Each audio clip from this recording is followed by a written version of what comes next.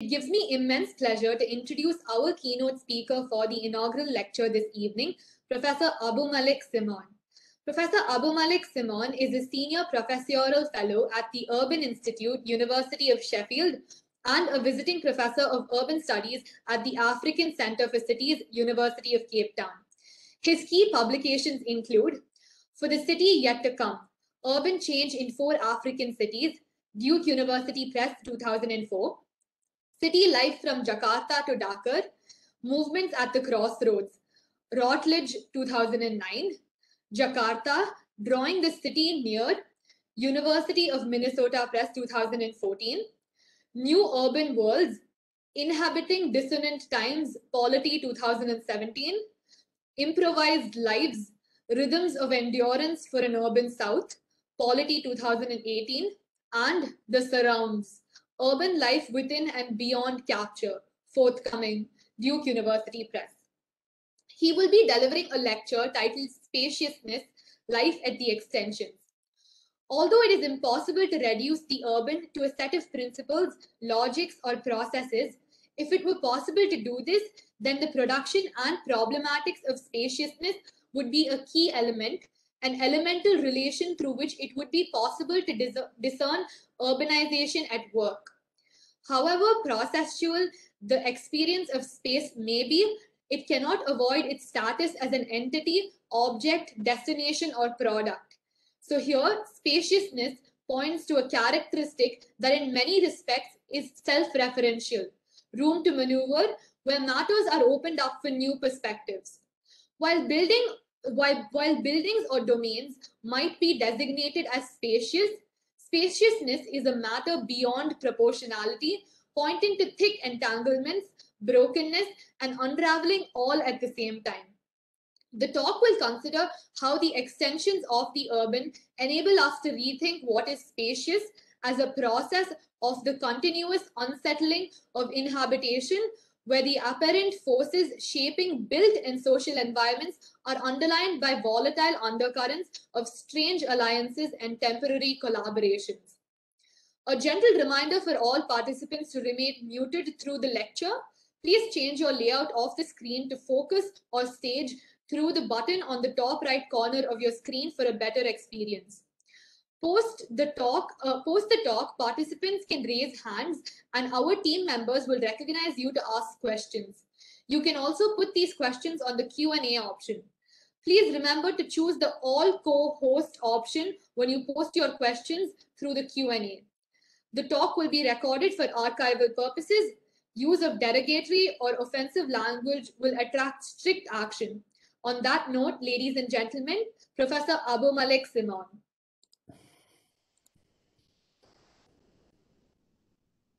Thank you very much, Sharana. I'll just share the screen.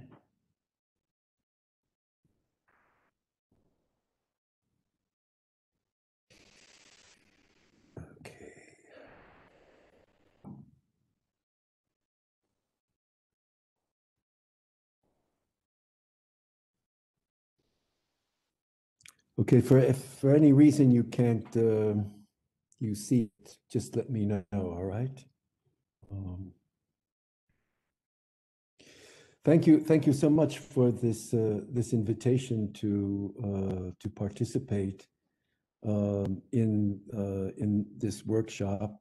I'm really glad to be here.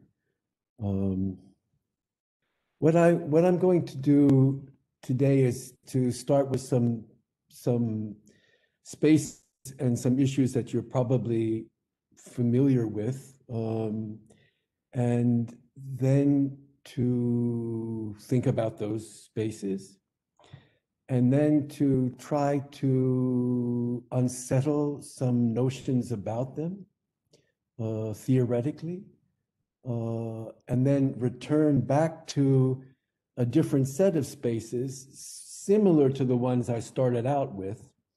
So moving from Calcutta to Jakarta, that sort of rethink these spaces, having been troubled, having been unsettled, having been rethought in a particular way. So I want to start with some spaces that even though it's not Chennai, there are probably spaces that are familiar to all of you, wherever you are operating and living. So I just take these kinds of these images from Rajaghat and Bidhanagar in the east of Calcutta.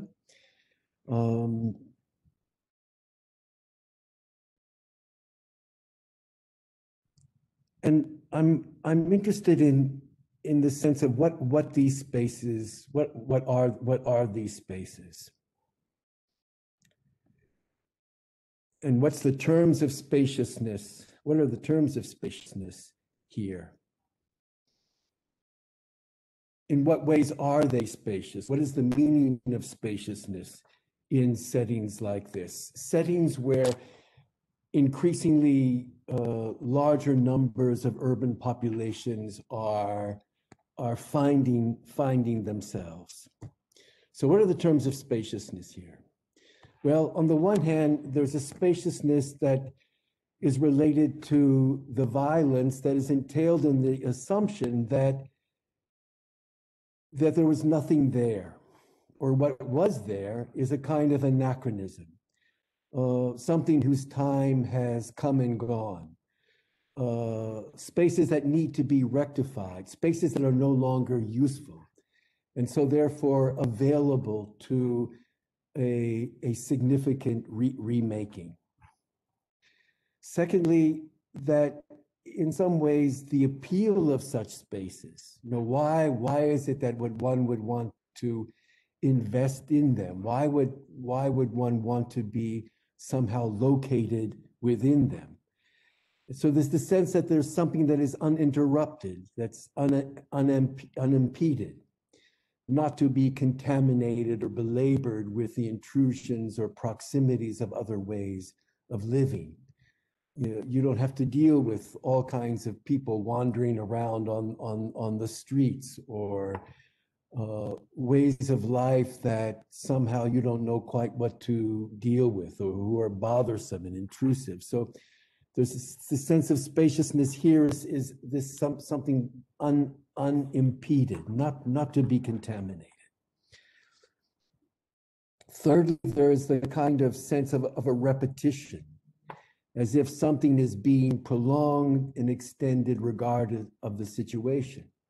So for example, what I mean by this is that, you go through these spaces and everything appears to be the same, the same kind of look with minor differences, the same kinds of built environments simply being fractally replicated. And all of which seems to address everything that one might need, everything being immediately accessible, so these kinds of super towns or mega developments where everything is there, from leisure to work to shopping to recreation to, but in the sheer repetition of these kinds of built environments is the sense of that something is being prolonged, continued, related to what I was talking about, not being impeded, interrupted, but here a kind of temporal trajectory which seems to suggest that somehow there is a kind of way of life now being established that will endure, that culminates, that will be that won't be subject to the volatilities and the accidents or the uncertainty of urban life. And then fourthly, there's a sense of belonging to the world, removed from messy entanglements in local situations. It's interesting that in the advertisements of many of these kinds of built environments, the advertisement says, like, buy here, live here, and be part of the world, So in some senses that you leave the parochialism and the particularities of one's neighbor one's locale, by virtue of living and operating in these spaces, become part of a larger global community, removed from the entanglements of local situations. And then there is the sense of how they actually operate, because in a way that a lot of these new built environments at the periphery, at the extensions of urban regions, have not come about through concerted, coordinated municipal planning or consensual plan of development. And so they're subject to all kinds of stops and starts and incompletions. Some projects work, some don't. Some are started and then they remain incomplete for long periods of time. And so in some sense, that what's opened up in this kind of rhythm of different kinds of actors, different kinds of corporate forms, different kinds of money, different kinds of land deals that are at work, is a sense that there's an in-between space, that there's an interstice which enable certain kinds of projects to emerge from the background. A range of unanticipated uses, a kind of coming together of very different logics and ways of doing things, which oftentimes give these built environments a kind of strange appearance. You know, you're never quite sure exactly what might be going on. And then the sense of what are the mechanisms of production that are at work in terms of making these, of elaborating, substantiating, making these built environments. And of course, here, particularly in the Calcutta situation, perhaps in other places in India as well, has been the predominance of special purpose vehicles. Particular apparatuses of planning and implementation that somehow operate outside of exclusively the public or private sector. And they combine violent extraction, seizure, dispossession with a lot of authority to circumvent existing regulatory frameworks, circumvent the relationships among existing local authorities, capture financial appropriations and inward investments outside of the usual fiduciary accountability and procurement. That is, they bring all different kinds of money to the table in ways that oftentimes escape the normative mechanisms of accountability. At the same time, as others have noted, there is the intensification of, in some sense, customary local authorities and syndicates that include labor brokers, construction material suppliers, that in some sense underpin local political power, but also operate autonomously. And so who are these syndicates? And oftentimes they are composed of those that operate really outside of any kind of regulatory structure, but becomes a ticket to respect and mobility on the part of a supposed underclass. And again, these are well documented by respected Indian urban scholars such as Ratula Kundu and Sudeshna Mitra. The importance of state guarantees, whereas the state doesn't really, or the state may have tried to develop these areas, usually it withdraws from doing so, but rather guarantees a kind of laissez-faire land market operations. To develop these kinds of super towns, mega developments, you need a lot of land, and you need to put land together in large volumes. So how you aggregate land, and where the pricing is dependent upon the guarantee, around these guarantees, rather than the state's capacity to to deliver. Then thirdly, it works the latent and structural vulnerabilities in existing social arrangements. That is, in some sense, it's able to identify particular kinds of social, caste, political, sectoral tensions that are existing within the particular compositions of village structures. I mean, who was there before? I mean, these are oftentimes, it's not on green field. It's not that there weren't communities there already. And in a way in which the production of these new spaces often depend on identifying and working through the kinds of tensions and vulnerabilities that are operative in existing social relations. Among those with historically elevated social status and those whose new forms of accumulation is based on brokering, enforcing extrajudicial deals, alliances among local politicians, bureaucrats, developers, gangsters, sometimes reinforcing and sometimes remaking caste and regional lines. So in a way in which that these kinds of dispossessions are made possible through being able to both read and to instigate tensions and fractures within existing social landscapes. And then the notion of bypass urbanism, which, you know, I think everyone is familiar with, that the National Highways Authority of India can bypass governance at local and metropolitan and regional scales. It can apply eminent domain laws, dispossess people and nature of communal and agrarian land, open up pathways for their transfer to private corporations. It can invent public narratives of economic urgency and of acting in the public's interest to bypass civil and judicial contestations, thus facilitating large-scale free market kinds of initiatives. And I'm sure everyone is familiar with this kind of move and the role that the National Highway Authority plays in this process. So these are some of the mechanisms of production which create these particular tropes or meanings of spaciousness in these kinds of extended urban regions full of new spatial products and built environments.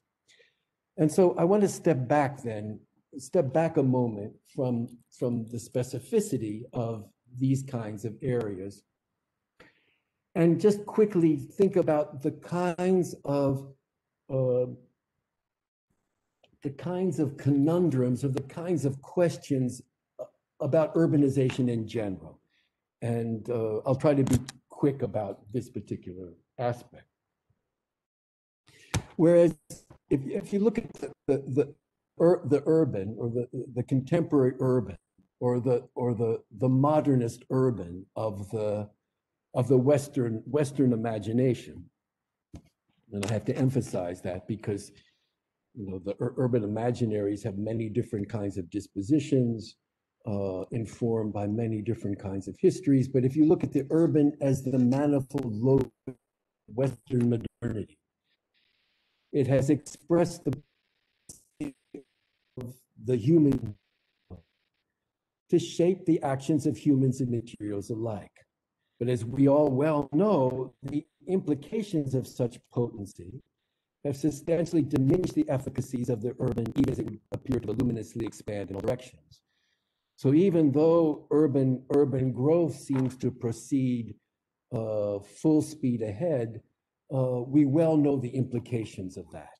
The implications in terms of both climate change, material exhaustion, and, you know, the intensified precarity of a larger numbers of the urban population. So we know the results of this kind of imagination of urban modernity. And as the Italian cultural theorist Franco Berardi emphasizes, that the rescaling of the important forces to one, the level of planetary climate conditions, and then secondly, to the level of micro-registers of biomes and toxins and viruses. That these are registers which are increasingly linked and articulated through particular forms of what he calls techno-semiotic calculation. So all of the kinds of regimes of algorithmic governance, interoperability, all the ways in which the link between the planetary and the micro are forged and elaborated, which seem to in themselves bypass the urban as a kind of mediating force or mediating space.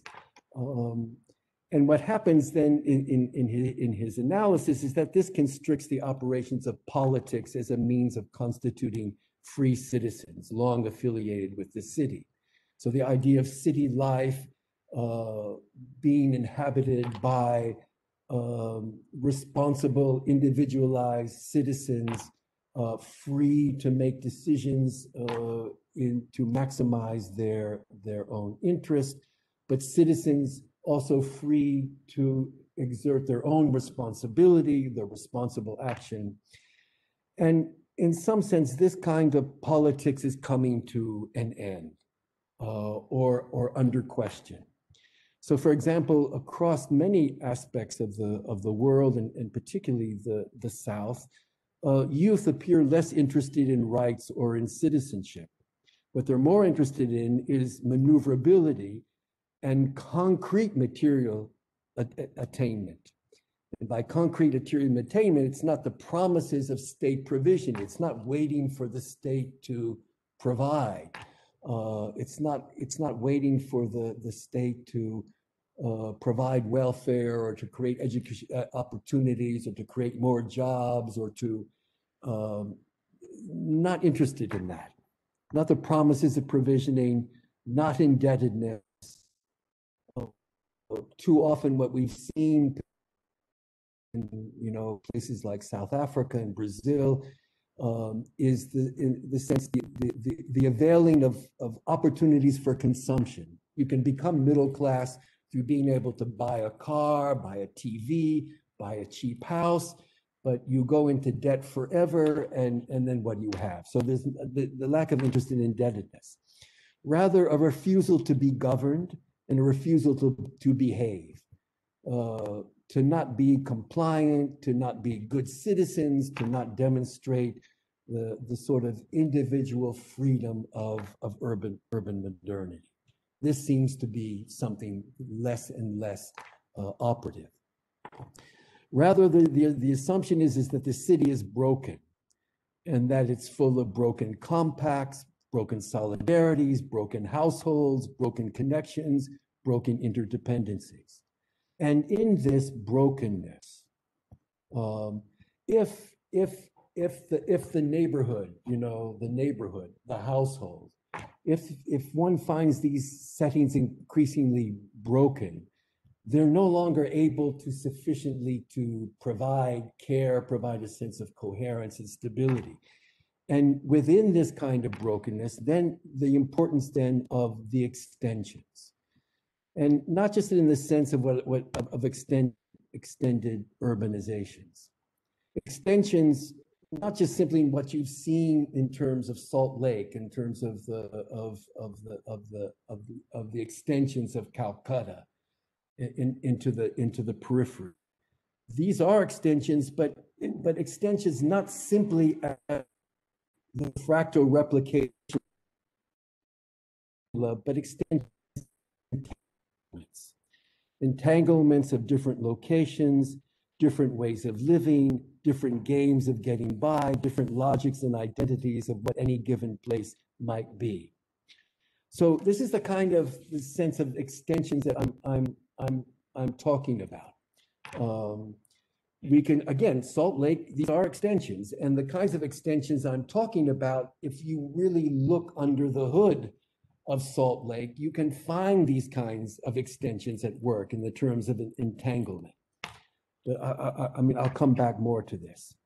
and not the repair of brokenness, but brokenness as a default conditions that suggest its own possible ways of doing things.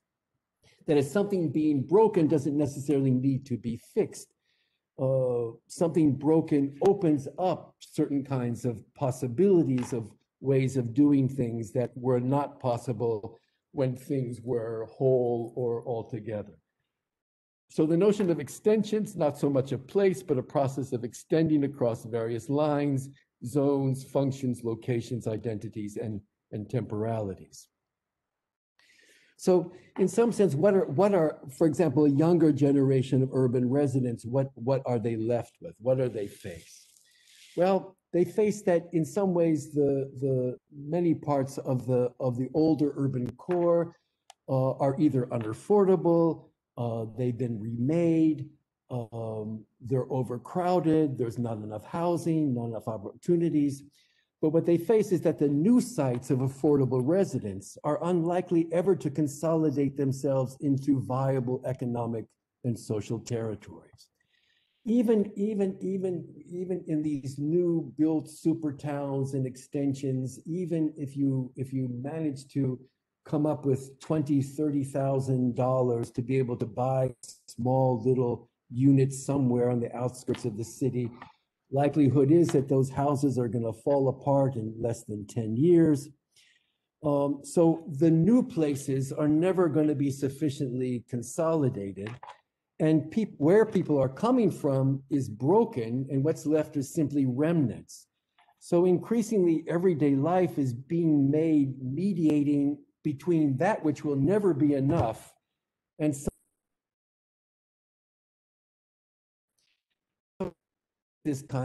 what is this kind of space? Where you can go, what's new will never really be able to take root, and where you come from is being upended in some ways. So in some ways, the prospect of being settled, of settlement, is less and less possible, which is why, to a certain extent, and I'll come back to this later, the emphasis on circulation, on moving, keep circulating, keep trying to find something for now. And in a way, these extensions, they also body and circulation. I mean, basically what I've just said, that bodies find the effort to stabilize through consolidating place and acquiring assets and maximizing consumption, offer an increasingly limited horizon. It's too much work, too much indebtedness, too much compliance, and increasingly social life, excuse me, everyday social life is distributed across multiple locations and opportunities. You stay with your brother over here for a while, then maybe you have an uncle over here, maybe you have you're moving across different kinds of households, different kinds of places. So the importance of itinerary over emplacement. And so the urban becomes increasingly a constant recalibration of movement, constantly recalibrated by movement, even when people are stuck in place and particular built environments adamantly hold on and remain the same. But even endurance is less a function of cemented ties of people to place, but a continuous repositioning of a place. That tea stall that has been there for 50 years.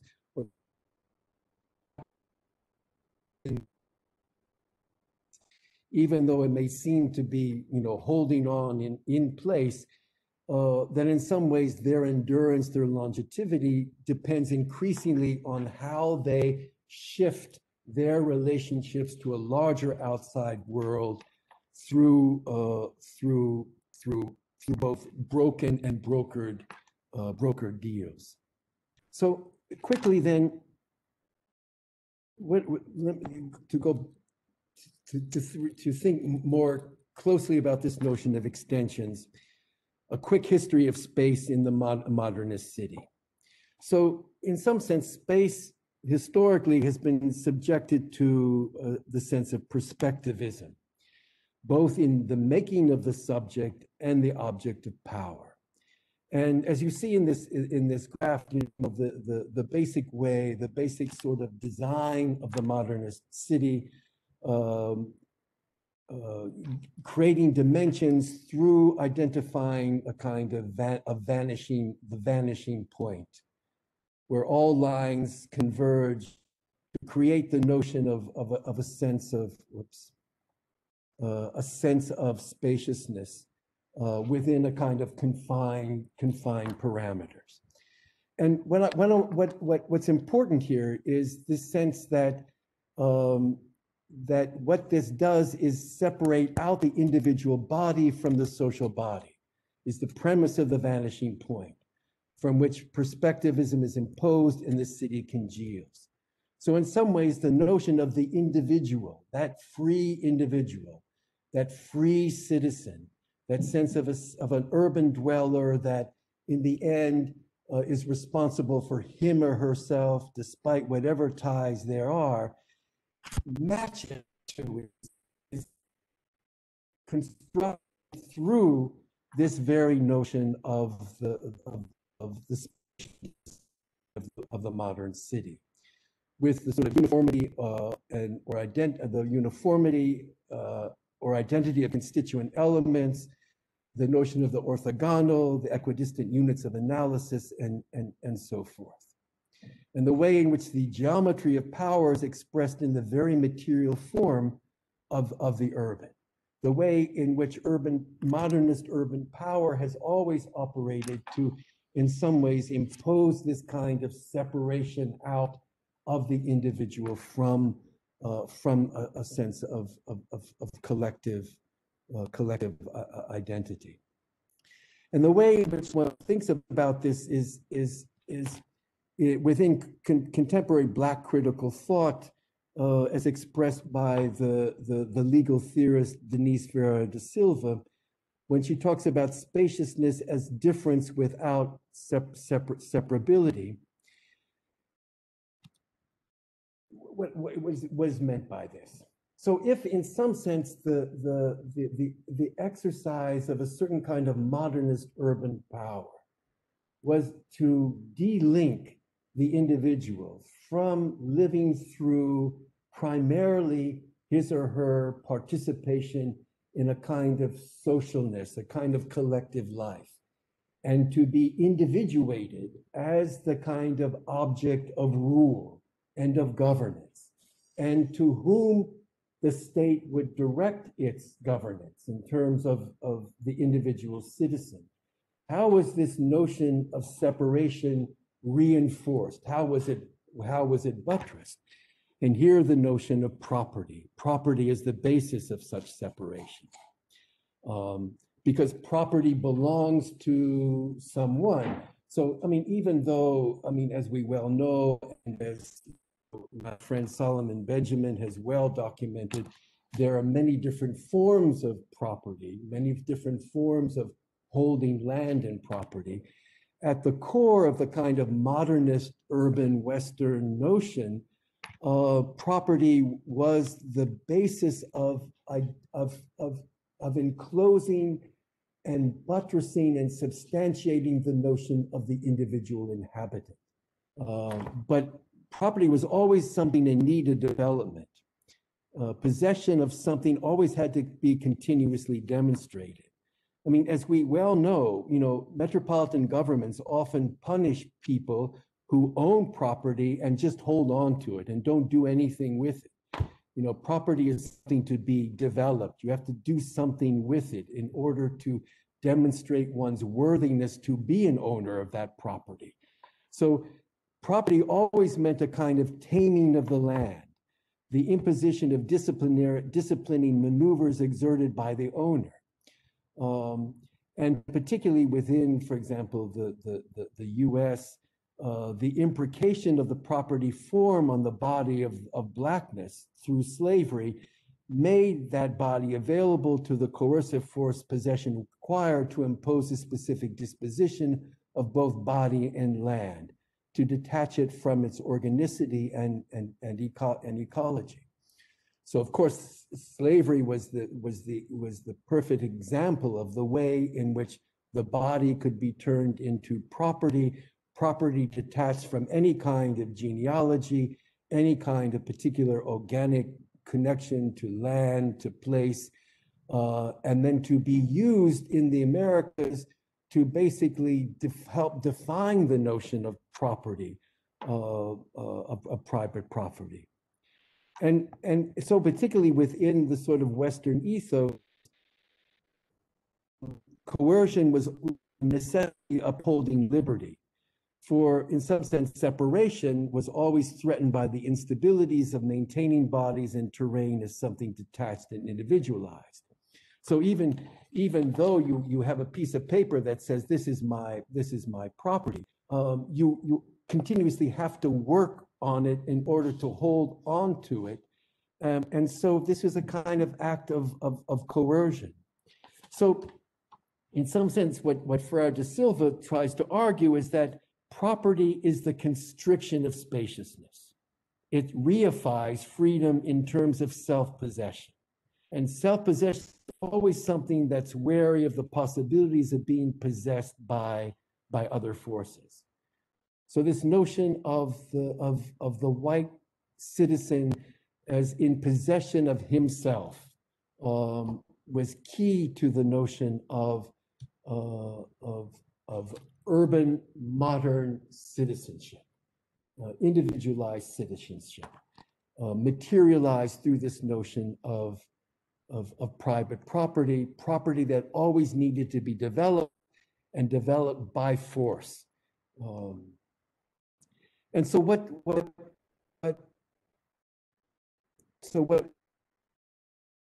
Ferrer argues is that we have to think about the notion of differences without separability.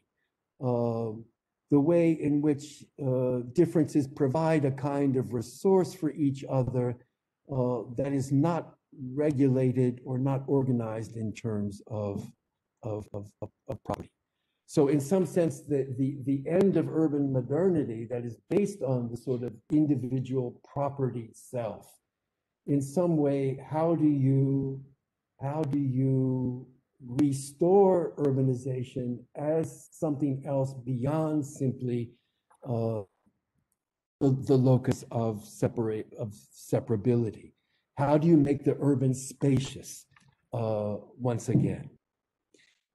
And so to the notion of the extensions, and the extensions as something which are rely upon a kind of sense of intense artificiality, not the model of sort of organic communities.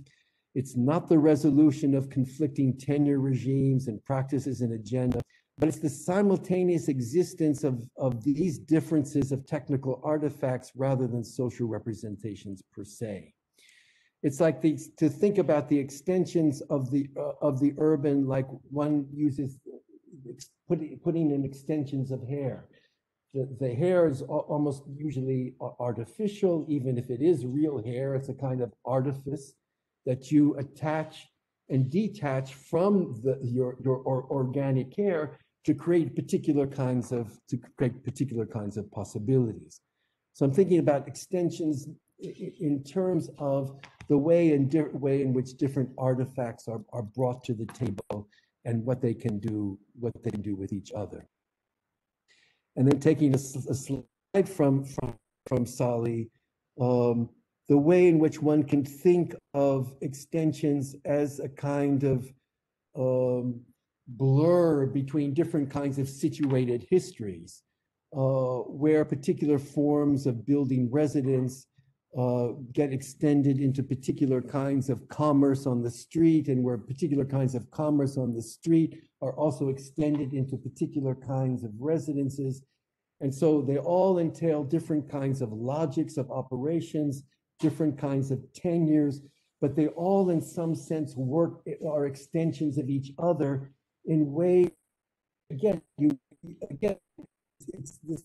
Sali's illustrating here this notion of differences without separability.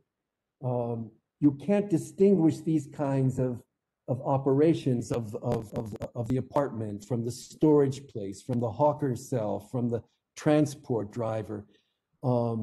They are extensions of each other. Differences without separability, but they are differences because there are different kinds of actors and different kinds of tenure regimes and situated histories at work.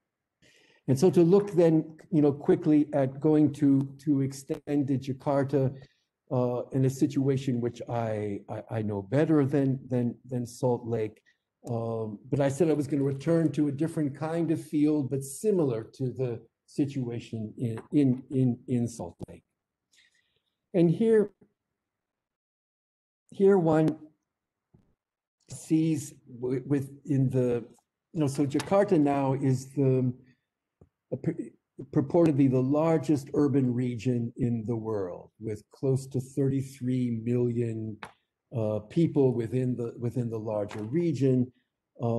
It has expanded substantially and rapidly in the directions that it can, away from the sea.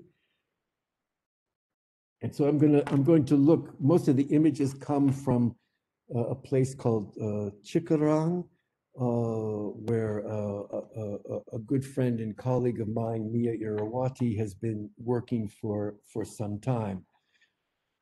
And here I want to emphasize the way in which discrete components of built environments at the extensions, the way they circulate through each other.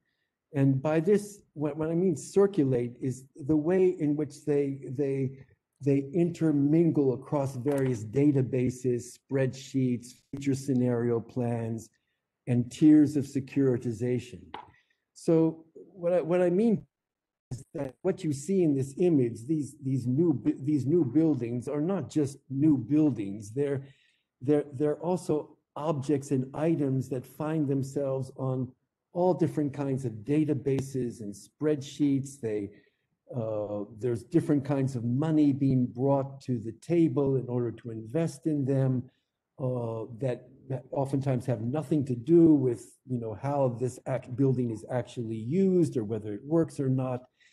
And so at times it's really difficult to tell, when you look at all these new buildings and industrial zones coming up, the extent to which the effectiveness is a sleight of hand that's attained through, accounting systems, financialization, or whether or not they are having real relationships on the ground. Does the new factory that's being built, generate enough of a workforce that's going to have workers buy apartments in these buildings and shop at new complex? I mean, what's going on in the computer, what's going on in the spreadsheet, what's going on in this kind of virtual world of financial accounting and the relationships there, it's sometimes difficult to match in terms of what's being actually related and integrated on the ground. And that's because even a kind of superficial look at super towns and industrial estates and affordable housing projects, they point to large amounts of vacancies and undercapacity, of continuously reworked financial infusions and structural repurposing of built environments.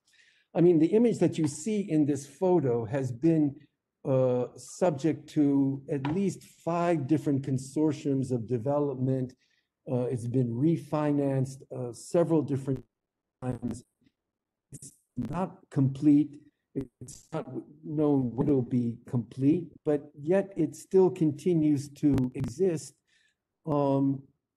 It's being used in some ways that are not oftentimes really clear. So what you get the sense of is when you go through these sort of large industrial estates, these new buildings, these even to the sort of lower middle class, small little pavilions, every house looks the same and there's thousands of them. It's really not clear because it's sort of half full and half empty. So you don't know quite you don't know quite where things are headed. So functioning across very different kinds of timelines, everything that one assesses falls under the belief that inevitably and eventually things will work according to plan, because the plan itself, even though when specifying the precise ways in which these different kinds of properties and projects are going to be used and interrelated, itself builds on the obsolescence of specifications. So when building environments don't work, it's not that you give up, you build more. You simply surround that which doesn't work with all kinds of new things, because thinking that if you surround it with new things, then that thing that isn't working will then eventually work. So this becomes the kind of logic of development. Not so much concerned with whether something works now or works in the terms in which it is specified. Eventually things will work because we're changing the interrelationships of what's on the ground so much and so substantially that eventually something is going to have to happen. Basically, I just have said this. So, you know, these new spatial products, they occasion a continuous repurposing that at times to be vacancies, failures, and stoppages, which will eventually assume their new purpose, a purpose that is yet to define, but nevertheless is viewed again by officials, planners, and entrepreneurs as inevitable. So in the absence of any overarching regional planning, development, and governance framework, as is in the case of Greater Jakarta, benefits and losses are distributed unequally and with little attention to the potential complementarities and duplications of built environments and infrastructural inputs. It's as if, hundred kinds of players are playing around in nearly the same sandbox, but they're not really, they're just doing their own thing and not really concerned with what anyone else is doing. Affordable housing complexes built by developers quickly vacate management responsibilities to municipal authorities who are largely unwilling to take on that responsibility. And so these areas become quickly desolate, even as households continue to have to pay off the debt. So the developer will build stuff, then leave the scene saying, okay, the municipality, it's your responsibility to provide to continue to provide the services. The municipality doesn't want to, or does so begrudgingly and half-heartedly. And so you have very erratic provisions, if at all, and people are stuck with so-called assets that don't mean anything. And as a result, then many housing rentals and purchases rather become short-term speculative investments that are subleased out for various purposes and lengths of stay. So who buys these things are oftentimes rarely those who actually occupy them.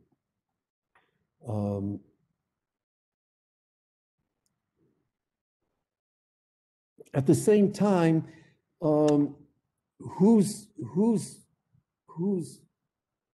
as I said before, because the urban cores become more unaffordable, there are large numbers of evictions, or there's the sense on the part of urban residents that their particular locations and ways of life don't prepare them adequately for dealing where they think the city is going.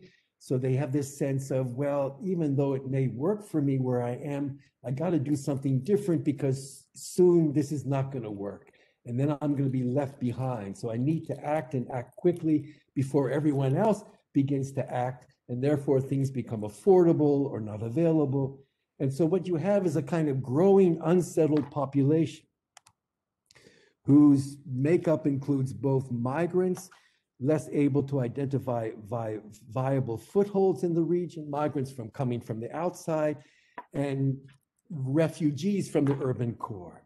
And these unsettled, faced with increased property taxation, imminent eviction or forced buyouts or depreciating housing assets often impulsively mobilize funds to acquire flats, hostel residencies, or cheap house rentals, or even house purchases as temporary destinations or potentially fungible assets. These assets are viewed as capable of underwriting the buying of time, or where the acquisition becomes one node or component of itineraries of accumulation that are distributed across a wider territory of operations. That is, what I mean here is that the objective is not so much to acquire something as a destination. I'm going to put my life here, but rather much more short term is where can I generate some money from? So you acquire something with the speculation that you can rent it out or resell it or quickly make some bucks and put that money somewhere else that you think might be more useful or viable in the long run. So there's this overwhelming sense of kind of short-termism. So you defer commitment to a particular location in favor of moving around, working with the angles, deriving as much quick benefit as possible. Now, many do intend to move permanently into the super towns or the new developments at some point, but at some point, and that point is always being pushed forward, pushed back in time. You know, the faith in these new developments remains largely abstract, including that all-important contingency of investor confidence. And we all know the way in which investor confidence can come and go. And therefore, you know, the land prices, the price building, prices of opportunities can oscillate, you know, overnight. So there's a wide range of actors that don't know very much about where things are headed on the basis of what's actually taking place on the ground. But again, they retain this sense that inevitably something will happen. And again, it's with a great deal of kind of ambivalence and uncertainty of whether these things are going to work or don't work. Whether they even work now or don't work now. And so I'm particularly interested in what are the sort of subaltern possibilities of this. And here I'm just going to read a quick little aphorism about this area in the east of Jakarta. So along the raised embankment of an irrigation canal that now separates corporately held agricultural land from the almost magical appearance of the new super city, Jakarta, intended to house 500,000 new residents. Residents that are originally from the island of Madura, across from Indonesia's second largest city of Surabaya, have long operated from hundreds of makeshift compounds with their various assortments of junk, found and stolen items, including steel beams, bags of concrete, broken door frames, thousands of bolts and screws dismantled from who knows how many infrastructure projects. The Maduris are renowned as artisans of the useless and providers of what anyone needs for almost any kind of project. The Maduris are the consummate archivists. They rarely get rid of anything, and they talk about and arrange their wares in such a way as to propose interconnections among things that might often seem outlandish and impossible, but nevertheless to an audience that seems to take many of these propositions sufficiently serious to maintain these archivists in business. A row of cheap migrant hostels, for example, abandoned because of internecine conflict or simply bad positioning in face of flood drainage, can be completely dismantled in a matter of hours and find the components reinserted in a wide range of repairs, house extensions, junk markets, and small factories before the day is even over. Now, the Maduris are not only the collectors of material junk, they not only just collect screws and steel beams and pieces of wood, but within Cikarang, they also accumulate cheap jobs as well. They won't usually do the jobs themselves because it impinges upon their sense of freedom, but they collect them to be distributed to others. Jobs like porters, janitors, cleaners, and security guards. And you all well know that, in new industrial estates, in new mega developments, you need a lot of janitors, a lot of cleaners, and you need a lot of security guards. And the objective is not so much job placement per se, but brokering connections among different jobs as part of an expansive information network, which circulates updates about what is taking place across different factories, construction jobs, internal customs ports, and service centers.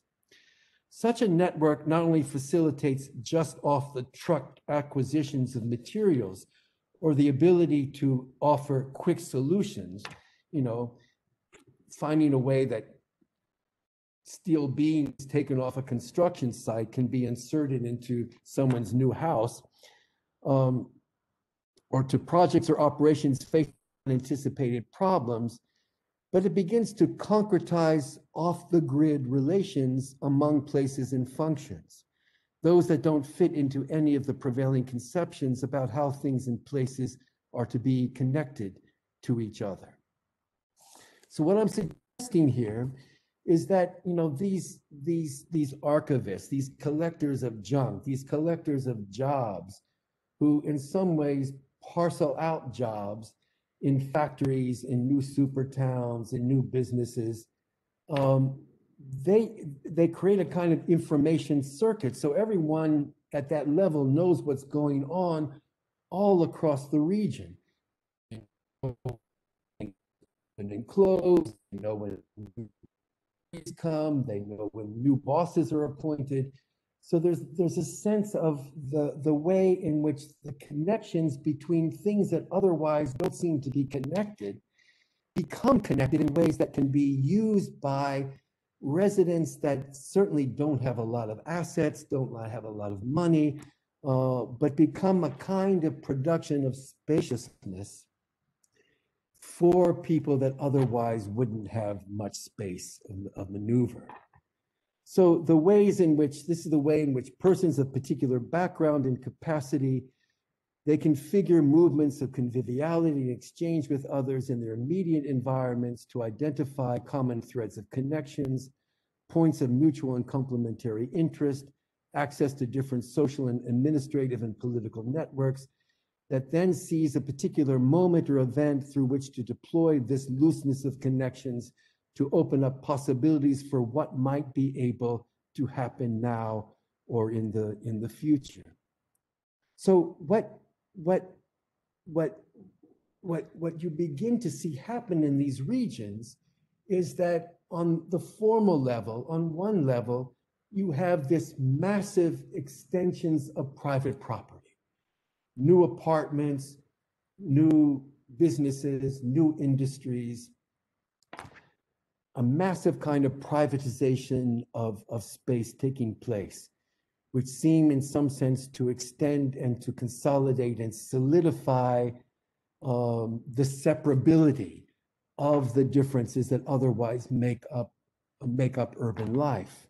But on the other hand, many of these things just simply aren't working, because there's too many of them, because it's not coordinated, and have another substrate where there are these built environments, these different projects, these different buildings, these different things that are only half working, become the kind of playground for particular constellations of residents that don't have many resources, that certainly don't have a lot of political or official power, to begin to repurpose many of these kinds of built environments for uses that were not intended, but for uses that add something to the very viability of things that otherwise are only half working. And so this materializing of off-grid relations, it's not to realize unexpected potentialities. We are live. Pardon? Okay. Hello, everyone. Good afternoon. I know it has been a long day, and I hope you have been enjoying this amazing conference. And greetings from Urla, Izmir. This plenary session is co-organized by Istanbul Lab and Istanbul Research Institute. I first want to thank all the organizers and especially to Mehmet Kentel for bringing us together. Sorry about that. I don't know where that came from.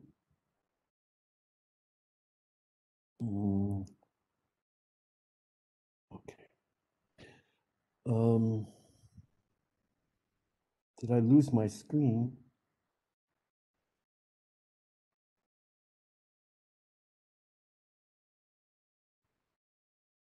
Do you still see me? Yes, sir, we can see you. Okay, I'm just trying to, I'm trying to recuperate my,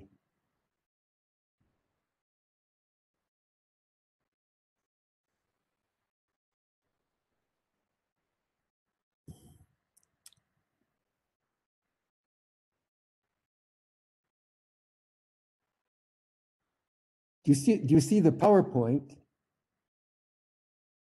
Hello? Can you still see the PowerPoint? Yes, sir, we can see the PowerPoint, but it's not a slideshow. Okay, is okay now? Okay. So what these kinds of relations of creating a sense of spaciousness, they don't concern itself with sort of developing alternative worlds, but rather it functions as a kind of intensive artificiality, even a kind of noise, a means of interrelating things that's not informed by a specific vision or even objective. Rather, it concerns a kind of the intersection of the everyday life experiences of hundreds of service workers and laborers, characterized across a landscape characterized by moving things around, constantly improvising where they might fit, disrupt, and supplement operations of any kind. So operations such as those so we might construe such operations as complicit in the maintenance of macro structures of urban capital accumulation and urbanization as a locus of advanced capital relations, since it seems to momentarily compensate for a proliferation of all kinds of small dysfunctionalities. You know, one can see this kind of operation as a cheap just-in-time provisioning of small affordances, fueling an already hypertensive neoliberal emphasis on everyone having a project. And in some ways, one could see this as a kind of perpetuation of what Berlant calls a kind of sense of cruel optimism. But what I want to emphasize is that in this operation of the Midoris and their job collection and the kinds of circuits of information exchange and knowledge production and repurposing half-built or half-functional environments, is that rather in amplifying the essential brokenness of the world, of things out of their proper place, no matter where they end up or how they are used, this economy goes beyond repair to highlight how that brokenness suggests its own propositions outside of the need to always restore functionality.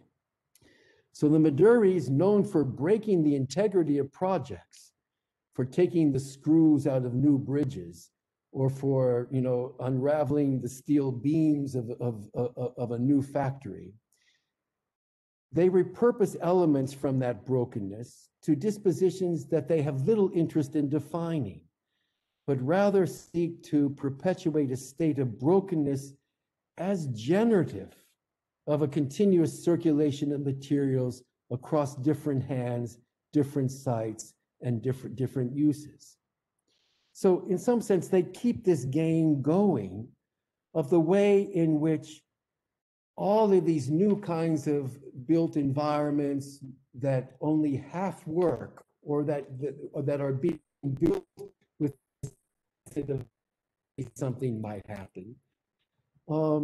That on the ground level, there's a whole different kind of register of urbanization taking place that isn't interested in necessarily fixing things, repairing things, making things work in a kind of ongoing functional way, but to use this kind of unsettlement, the very process of being broken and unsettled, to rise to long-term possibilities of accumulation and inhabitation, at least opening up horizons for different uses and different ways of doing things.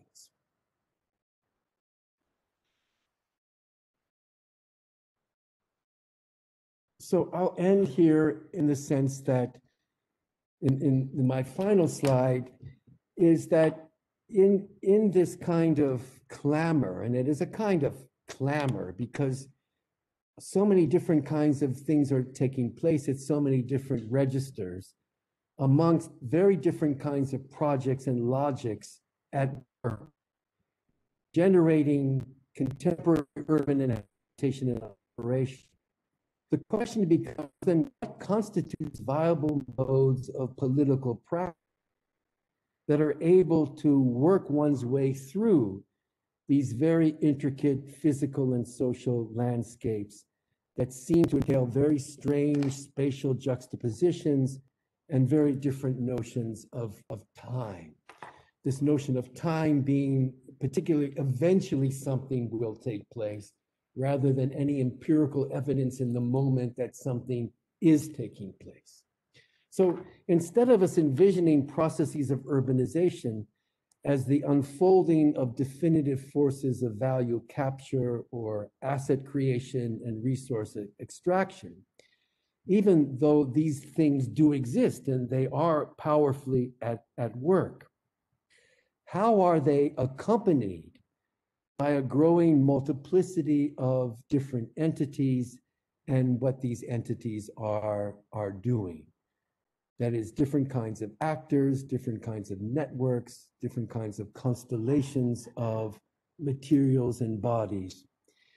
And it's particularly at the extensions, just beyond what has customarily been seen as the real city, it's increasingly evident that a continuous remaking of projects, of material inputs and their remainders, and the altered ecologies of reciprocal causation are making landscapes that go beyond our available vocabularies of analysis and intervention. That is, how do we begin to explain the simultaneity of territories that are being created by these very muscular, violent, and extractive demonstrations of capital and investment that seem to proceed without any sense of what's going on, what people need, or the implications of people's needs, but which only partly work and only are partly viable.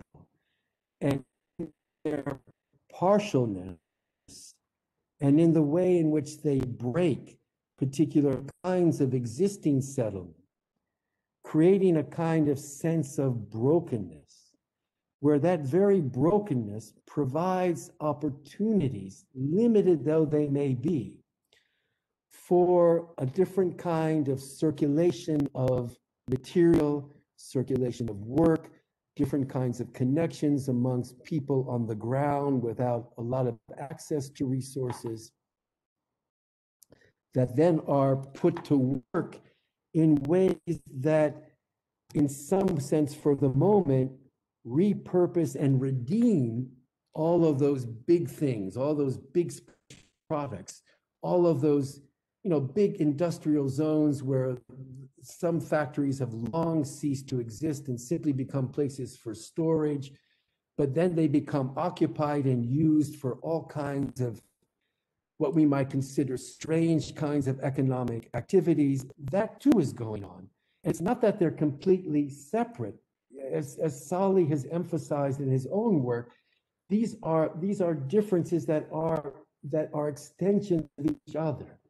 They're interconnected. But what kind of language, what kind of vocabulary do we have to really look at those kinds of connections, and let alone think politically about what kinds of political interventions might be applied to minimize the possibilities for kind of sustainable inhabitation by the majority of residents. And so I'll end it there, and thank you very, very much for having me.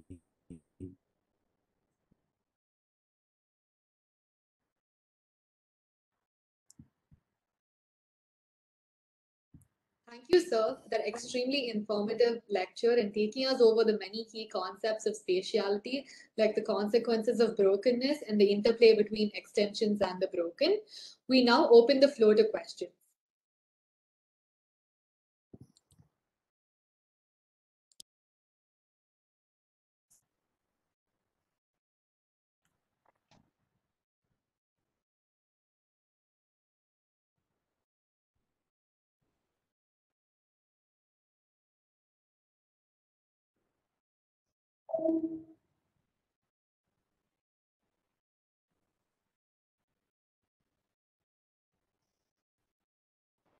Hello, Hello, sir. Artria. Please go ahead.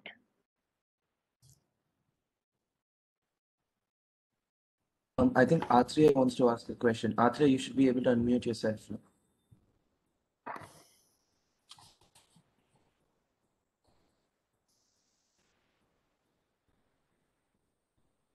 Atreya, can you hear me?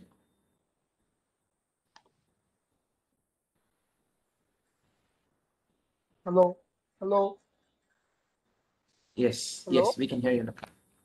Yeah, am I audible now? Yes, you are audible. Thank you, Professor, for the excellent and informative lecture. So I have some specific questions regarding your talk today.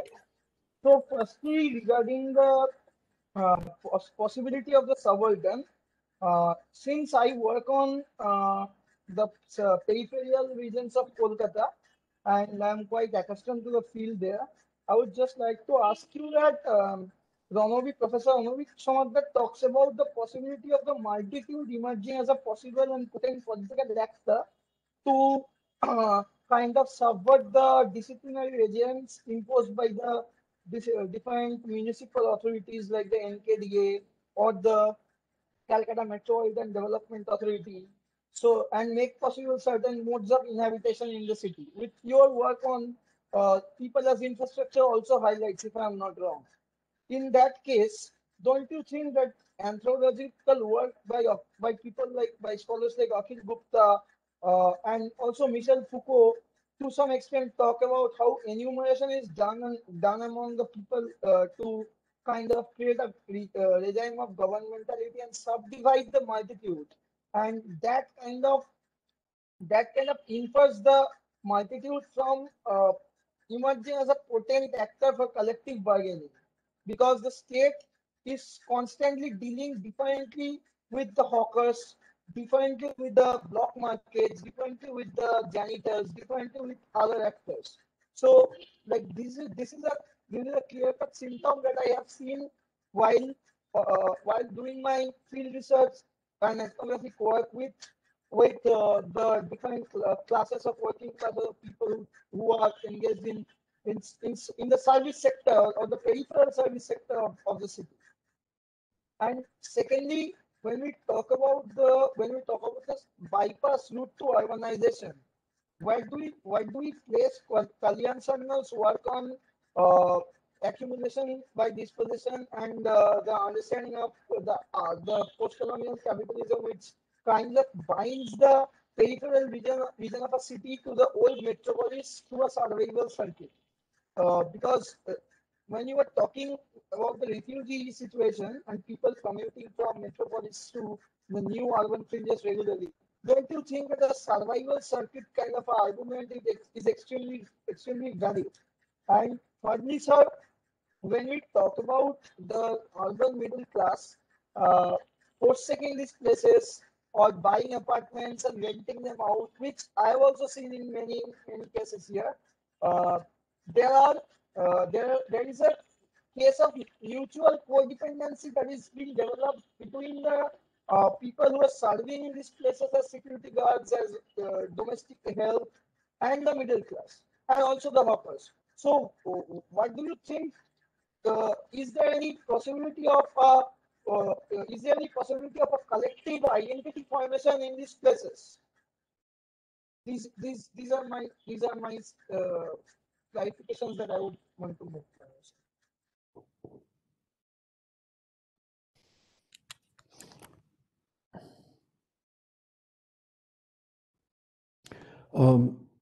As far as I could, the connection was a little bit with static, so it was a little difficult for me to understand clearly all three. But from what I understand, in terms of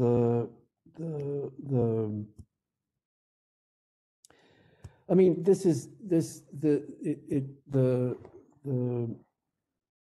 the question of the extent to which there can be a kind of arena or platform for a multitude to enunciate and to demonstrate itself, of course, is quite limited. I think this is why I posed the question at the end, is that what kind of politics can begin to apprehend the situation that is taking place, because in some ways the subaltern, just to use that term for now as a kind of placeholder, even though it may not be very precise, it comes in and out of visibility, and it has to some ways come in and out of visibility, because as soon as it attempts to consolidate itself within one particular visual manifestation of what it is and what it can do, it of course faces the intense inequity of its own, the way in which power is distributed across the urban landscape. So it comes in and out of manifesting itself in different ways at different times, which is in some ways it's both its strength and its limitations, because as soon as you think you've identified it, it disappears and pops up in some different kind of configuration somewhere else around a particular issue, around a particular struggle, around a particular site, and then disappears again.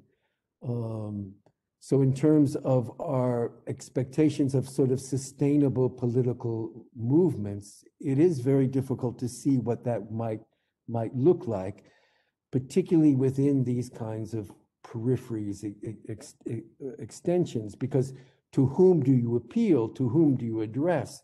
Where does the power really lie in a situation which power relations largely remain unsettled, even if the landscape is really inscribed by these massive displays of financial force?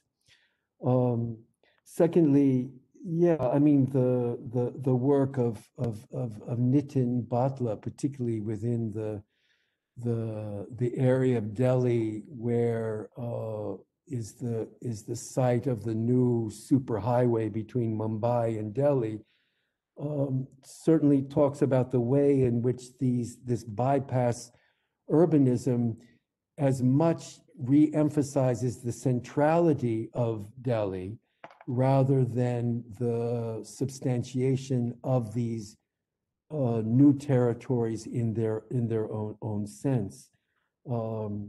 And so in a way you've had this kind of extreme example of accumulation by dispossession and very limited indication repossession within these spaces actually might mean. And then, you know, from work of both of Nitin's and Tanya Chandra in Calcutta and Mia in my work in Jakarta, there are momentary ways where the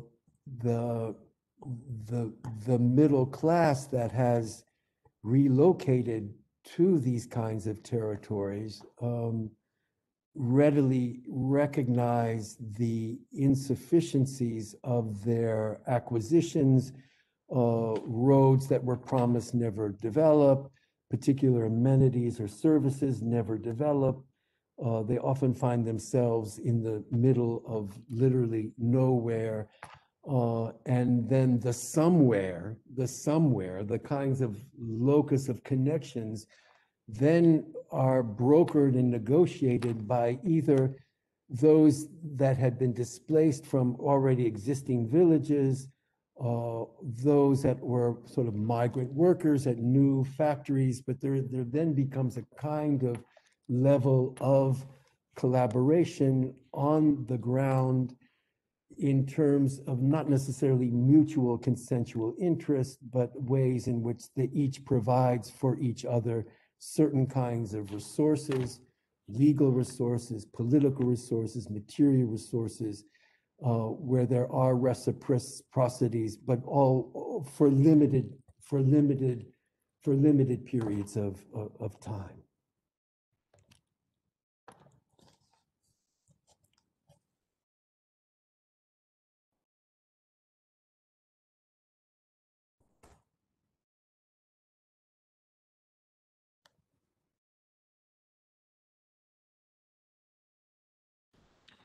Any other questions?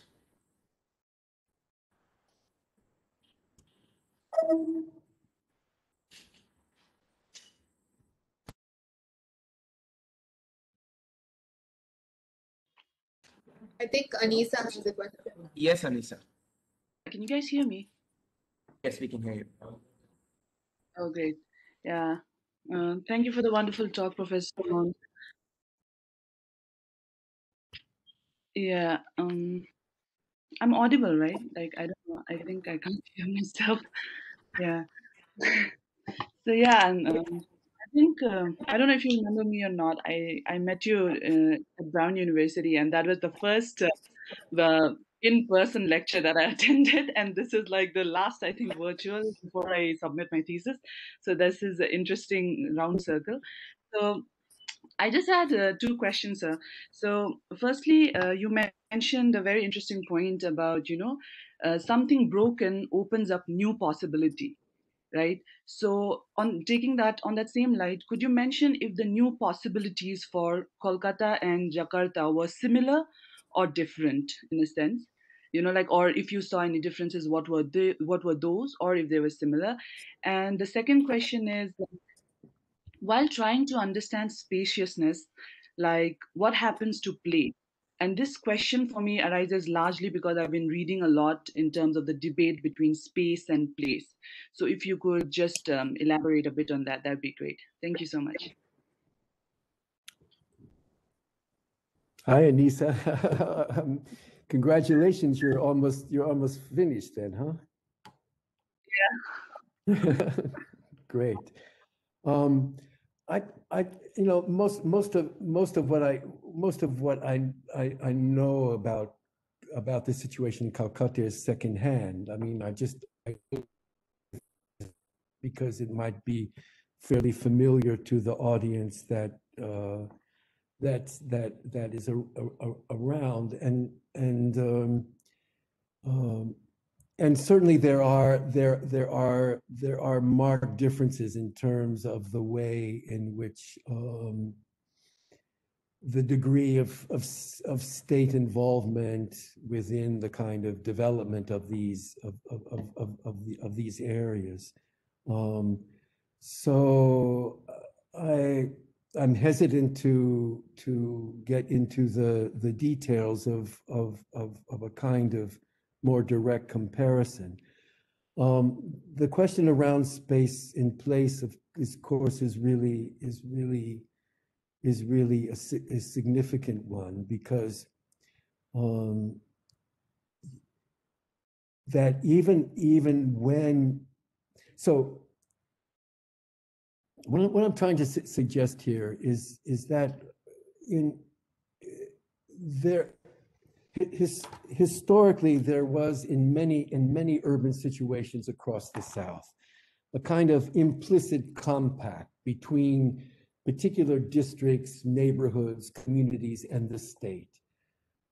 And that compact was basically this, that the state said, you know, you put something together, you put your own machines of accumulation together, you create employment, you create ways of doing things that are able to basically get you by. And as long as you don't create too many political waves, we'll leave you alone.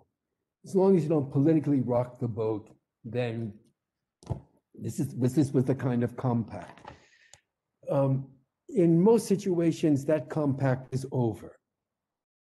And therefore, you don't have these kinds of territories of operation that are largely place-based.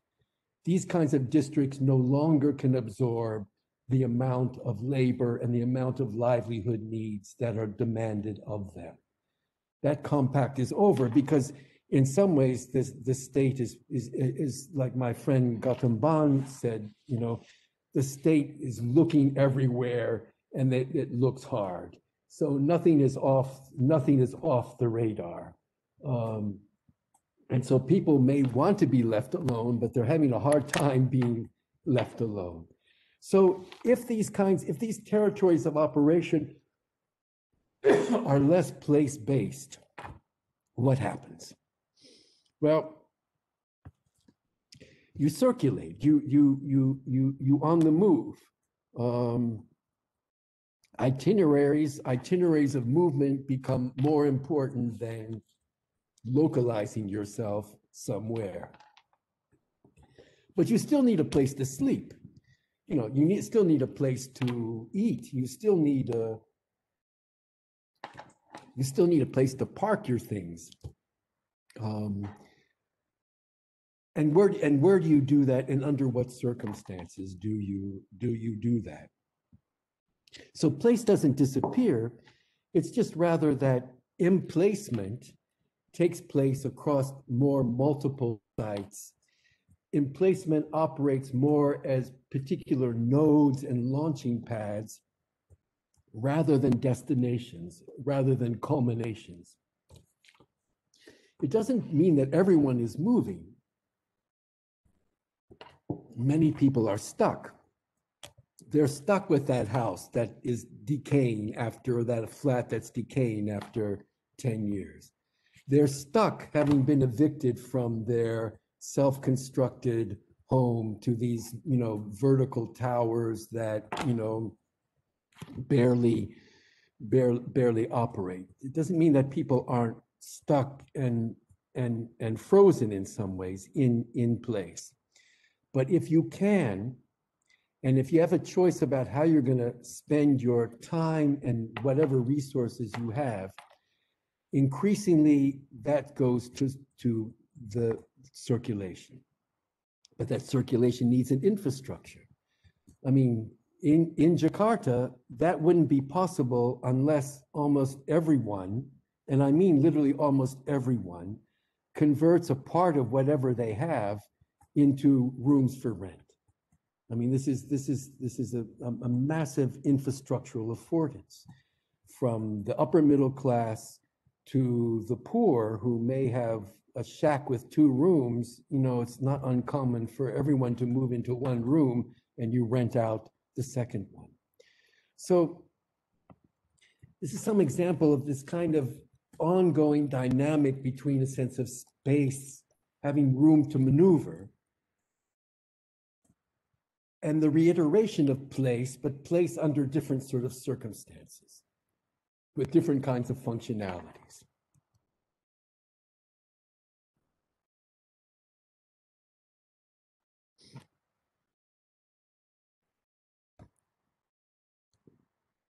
Does that sort of get to what you were asking, or is there other dimensions that you want me to talk about, Lisa? No, I think Sorry, Anisha, you're muted. yeah, this is new, this platform for me. Yeah, Yeah, I think you yeah. Yeah, you covered most of what I wanted to understand, because then that ties down to the whole question of infrastructure. And that is something that I'll be talking about in my paper, because this idea of movement, circulation, yes, but also the idea of pause, idea of restriction, like what happens when things get restricted, choked. So that is one aspect that I'm exploring in the paper that I'll be presenting. Yeah. Thanks so much, Professor Simone. Yeah, no, Nisa, it's very important to keep that in, the notions of stickiness and being stuck and being, that's always important to pay attention to. So yeah, thanks. Yeah. And again, Thank you. Congratulations. Good to see you again. I haven't submitted it yet, but yeah, I'm on my way. Hopefully I'll get it done with this pandemic. Yeah. But thanks Yeah. anyways. Okay, Nisa. Yeah. Anisha, I think we can take a couple of more questions, Professor. Yeah, sure. Anybody else has any questions?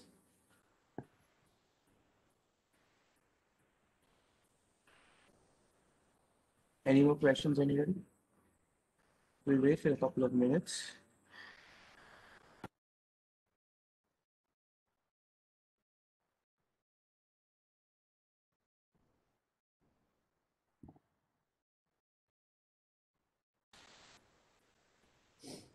Professor, there's a question in the chat box. Let me just read it out to you.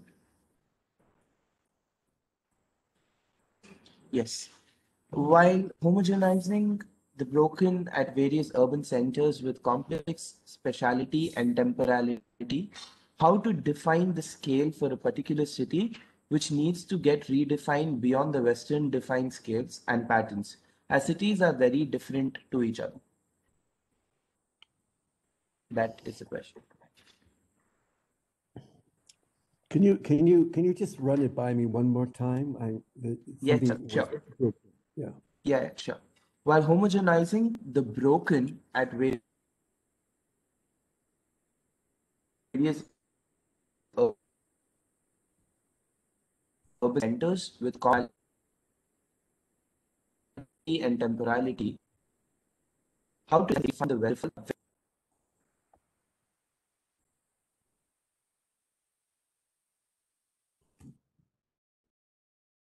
The problem is that you're cutting out, so I don't get the question. Is it in the chat somewhere? I don't see it. Yeah. Oh,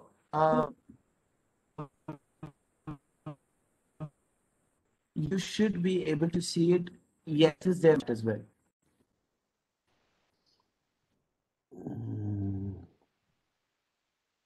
If you just click on this one, Yeah, you should be able to see it. it's not there. I'm sorry. Can we try one more time? It's just that you cut out completely, so I only heard the first two words. I'm just going to send it to you. Okay, I see it now. I see it now. Now it's there. But Yeah.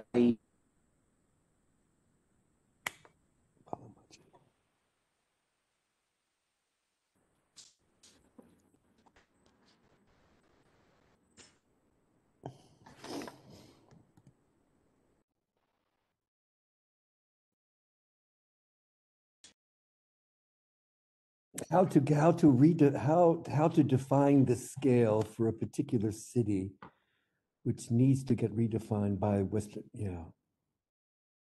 I mean, I think this is that.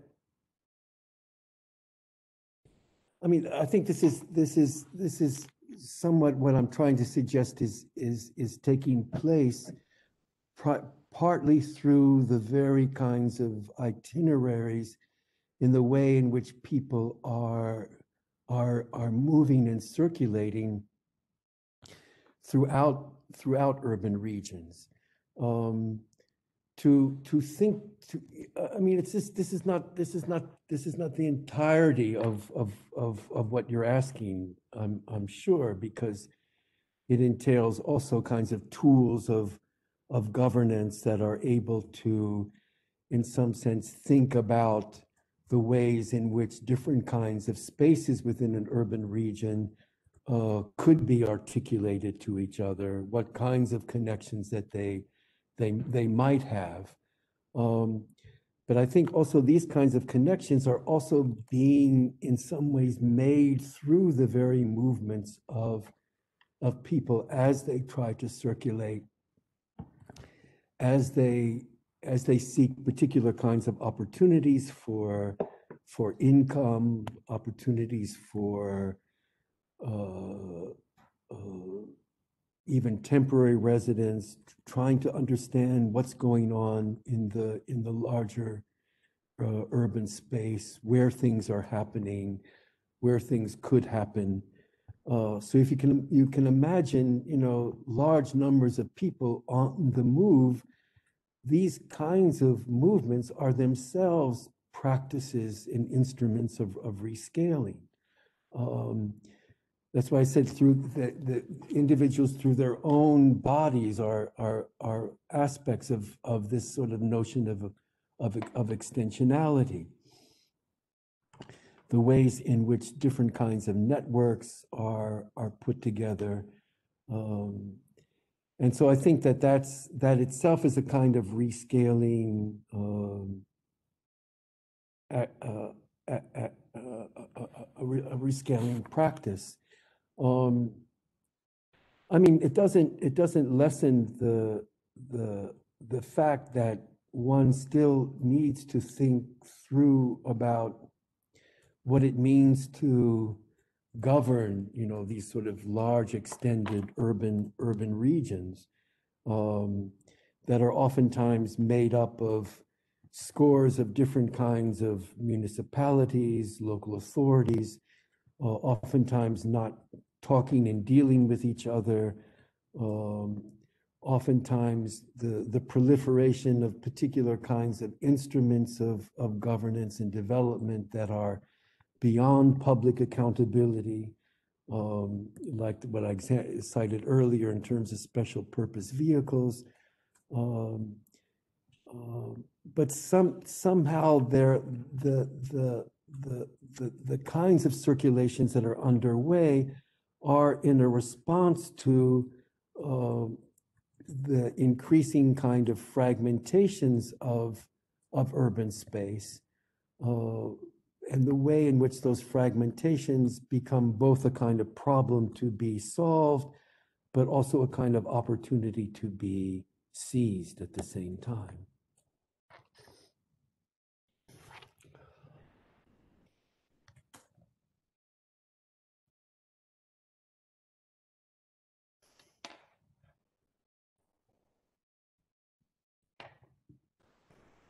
Any other questions?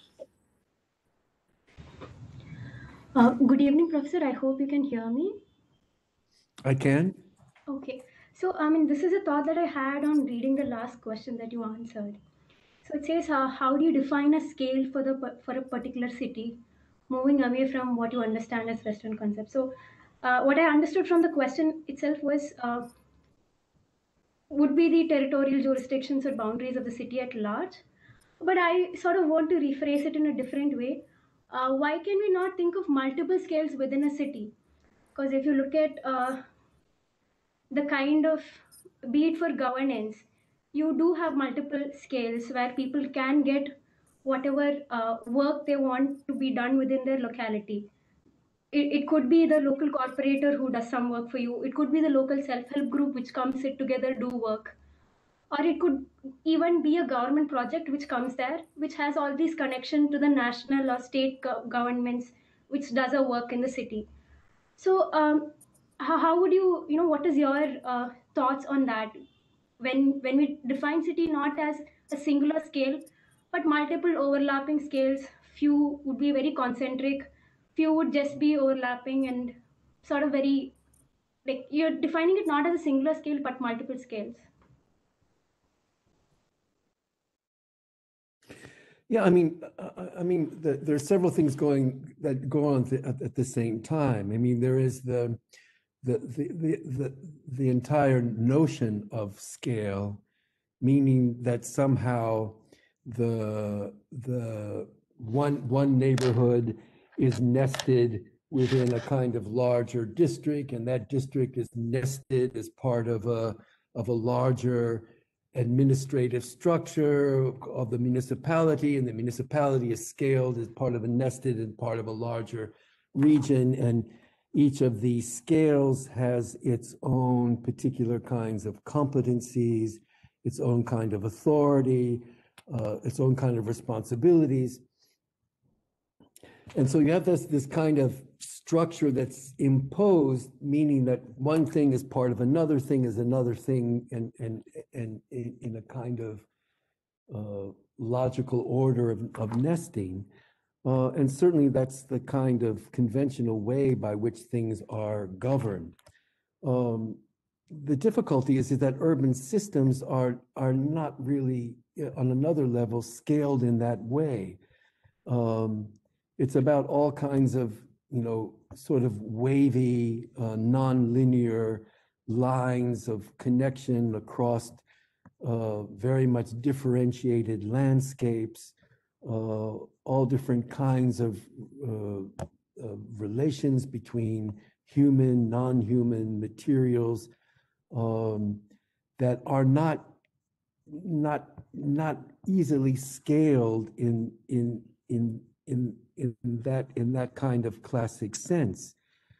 I mean, some decades ago, there was this whole notion of how do you manage space most effectively and judiciously. And so we have this notion of subsidiarity, which meant that you try to bring down to the level of the locality as much as you can, in terms of decisions, in terms of administration, in terms of services. And that was sort of the ethos of what would constitute effective management.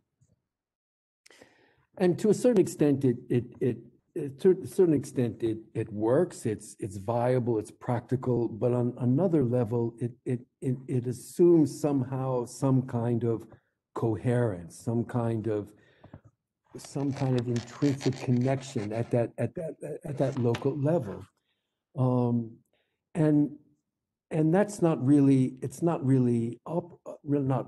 operative. Or if it was operative, if it was that you live in a place, you work down the block, the people work in the area, you all complement each other in terms of your relations and your neighborly relations, you take care of each other, you believe in the same things, you look after each other.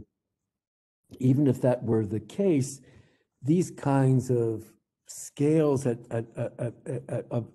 locality tend to have been, as I said before, broken up, no longer operative. And so what does that mean? What does that sort of local governance really mean? I think this is a really important process. I mean, a really important kind of question. So it's not simply a matter of how the urban territory can be effectively scaled, but rather what kinds of lines can be drawn amongst different parts of the city in ways that enable people to feel that they are exposed to what's going on, have access to sufficient resources and information to navigate and make use of those lines, and have something to say about them. And thanks for the question, because I think it remains a critical question.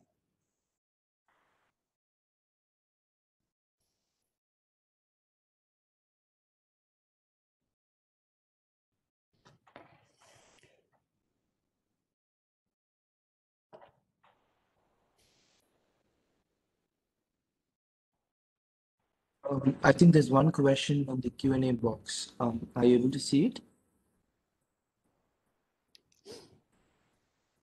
I see the one that was asked before. I don't see a new. There's one on the Q&A box. Okay, Q&A box. Oh, okay. Let's see. Yeah. Where's the Q&A box? It should be on. If you see on the right bottom corner, you'll see 3 dots, and if you click on those 3 dots, you'll see a Q&A box. Switch audio, lock meeting, copy meeting, enable breakout sessions. No, not that. Not that. I get it. Yeah. Yeah. Notes. I see notes, polling, and closed caption. You don't see Q&A? No. Okay. I'll probably read it out to you, Professor. Oh yeah. Tejas? Yeah. Yes, Tejas. Yeah, so I'll just read out my question. There was a bit of noise, that's why I couldn't unmute earlier.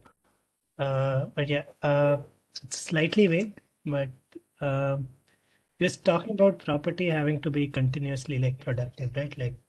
People use it in multiple ways, and I mean it's also a productive resource. So I was thinking whether there could be a link to George's thinking here, and I mean property, if it's separate, if it's different from land, then how does it work? How does thinking about productivity work in both cases? Is it do you think of land separately and do you think of property separately? And yeah, especially whether there is a link to George's thinking about to whom the value that is being produced belongs. No, I mean, I think you have to think differently about land and property. I mean, and if you take Sali Benjamin's work on this is, he really does this better than almost anyone else in terms of demonstrating the ways in which land can be overwritten in terms of multiple kinds of inscriptions, multiple kinds of designations, multiple tenures, that in some sense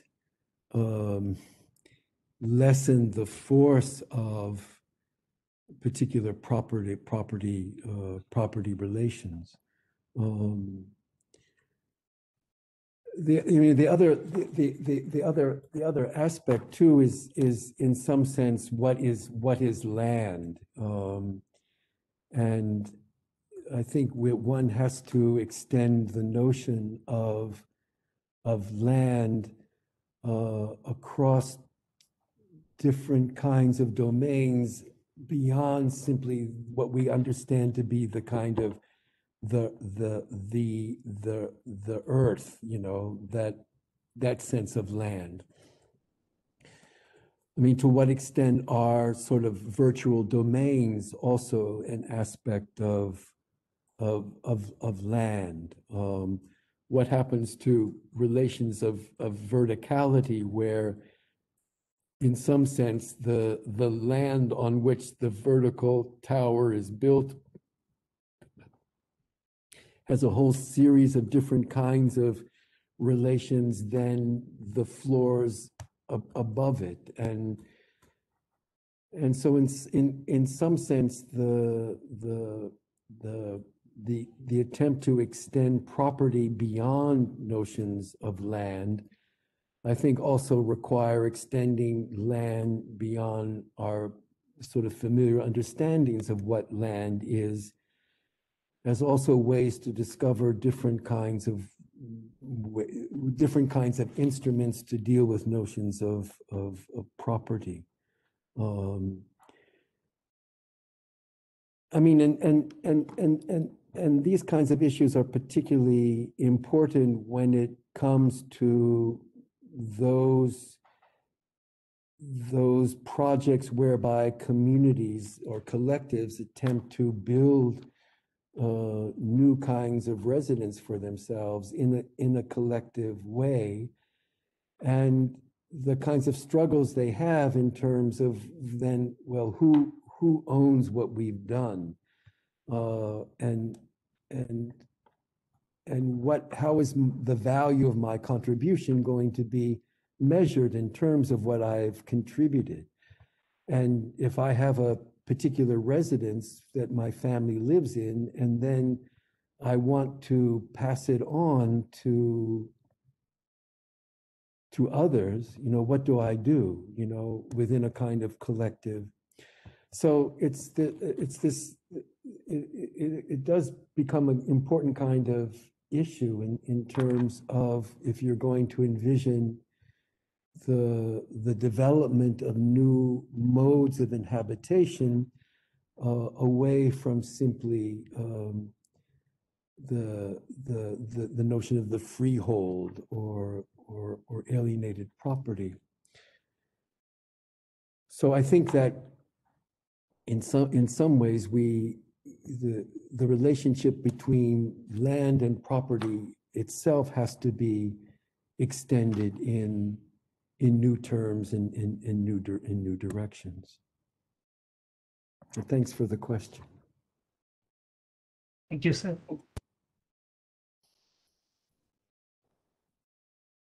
Am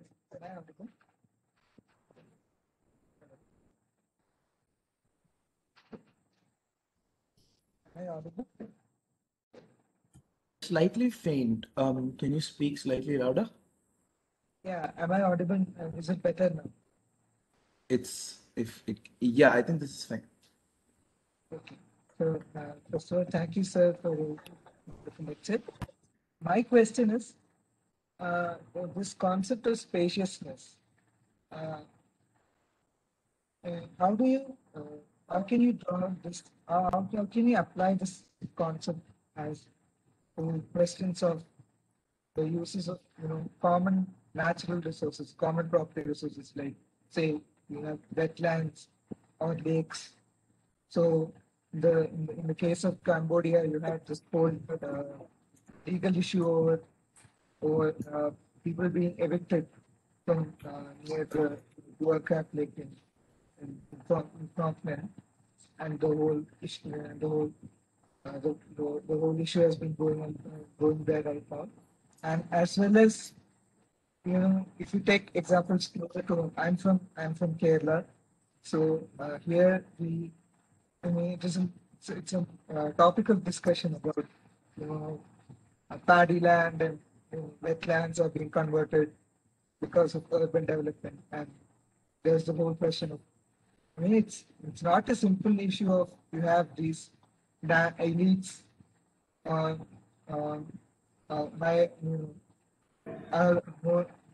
are these powerful real estate groups coming in and redeveloping all the land and turning it into big apartment complexes. The issue is much more complicated than that. You have issues of land ownership and tenure and land disputes and all coming into place. So how do you, if you understood my question, how can you connect these two issues? Common natural resources, biodiversity, and the concept of spaciousness.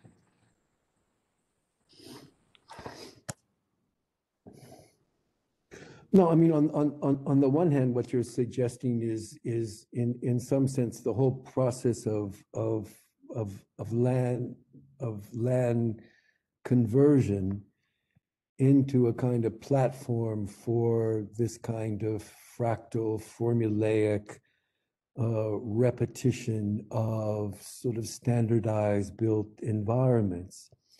That conversion takes place, as you rightly suggest, through in a kind of complicated process. And what I was trying to suggest at the outset of the talk was the way in which the vulnerabilities and contestations amongst existing relationships of inhabitation get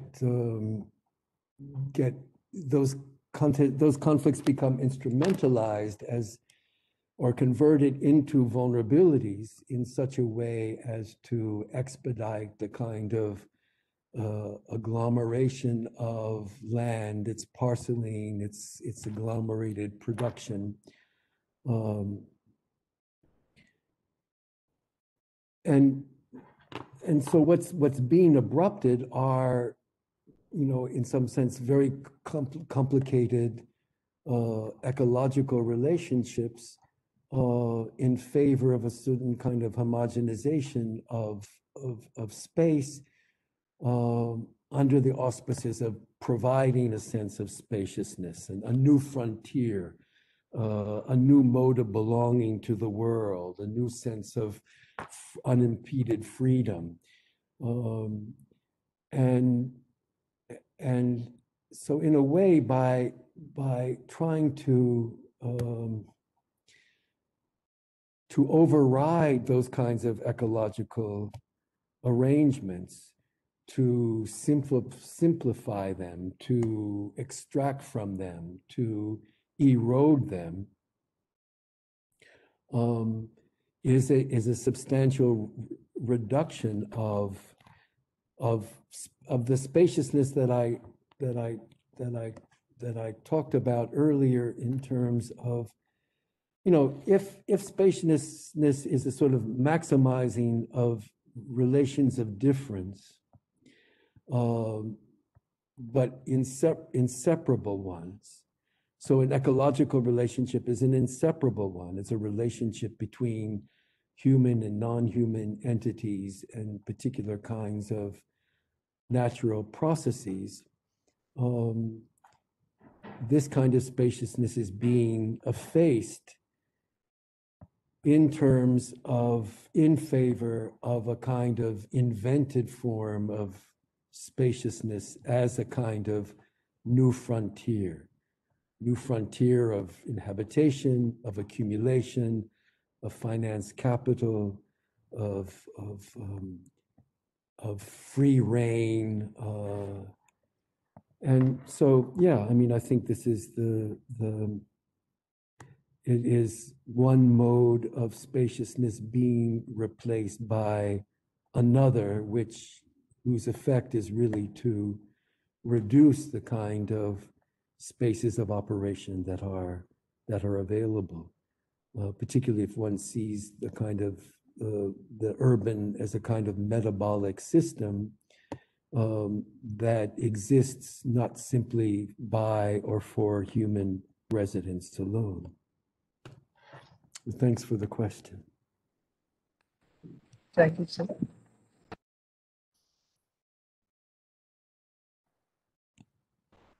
I think we can close with that. Sharanya?